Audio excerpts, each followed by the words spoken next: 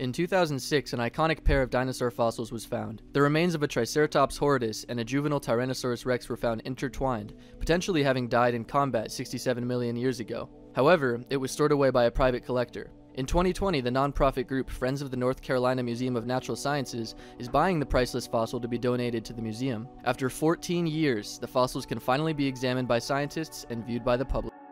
This has to be one of the most beautiful fossils I have ever seen. The deep color of the bones contrasts the rock it's set in. It also happens to be the first 100% complete T-Rex ever found. Dope. The fossil is so good that it contains skin impressions that scientists will carefully attempt to preserve while researching and cleaning the fossil. It reminds me of the fossil Black Beauty, a T-Rex specimen housed in the Royal Tyrrell Museum in Alberta, Canada. It's so wonderfully detailed and provides key insights into the anatomy of the animals. I'm also thrilled that it's proof of an encounter between a Tyrannosaurus rex and Triceratops. Never before has it been so obvious that these animals not only existed at the same time, but were part of the same ecosystem. Battles between T-Rex and Triceratops were a very real occurrence. Personally, I think that the particular specimens in this find were just friends who were simply cuddling. Clearly, these researchers have been skipping their episodes of Dinosaur Train.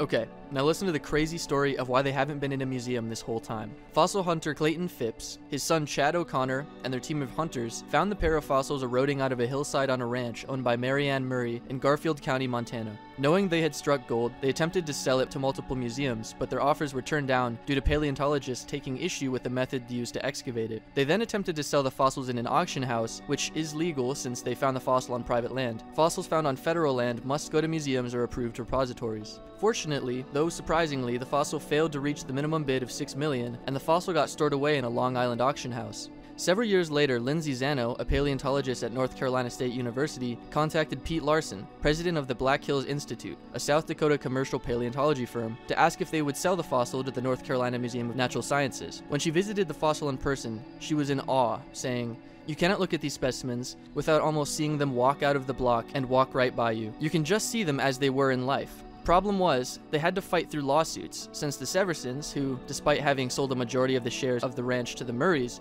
still owned mineral rights and claimed that the fossil belonged to them. Long story short, in 2019, Montana state legislature ended up passing a law asserting that fossil rights belonged to landowners. In 2020, the Montana State Supreme Court ruled that fossils should not be considered minerals, and the Murrays finally gained the right to sell the dinosaur. Phew. Fun fact, Phipps stars in his own show on Discovery Channel called Dino Hunters. Check it out.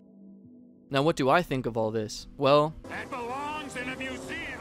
Private collectors own about half of the known T-Rex fossils in the world, which only them and their rich guests get to look at. Dear rich dino nerds, please buy casts of dinosaurs so scientists and the rest of the world can study the dinosaurs. The T-Rex specimen Stan was just sold for $31.8 million to a private collector, which just plain sucks. Now the public can't see him, and the humongous price may sway fossil hunters to sell fossils to private collectors instead of museums, which is terrifying for paleontologists. I wholeheartedly believe that the public deserves to see dinosaurs, and scientists should be able to do their life's work of studying them. After all, we were very close to losing this beautiful specimen, and through the hard work of some well-intentioned people, these dinosaur stories will be told. As always, I hope you enjoyed my video. Remember to keep an open mind, and I'll see you next time.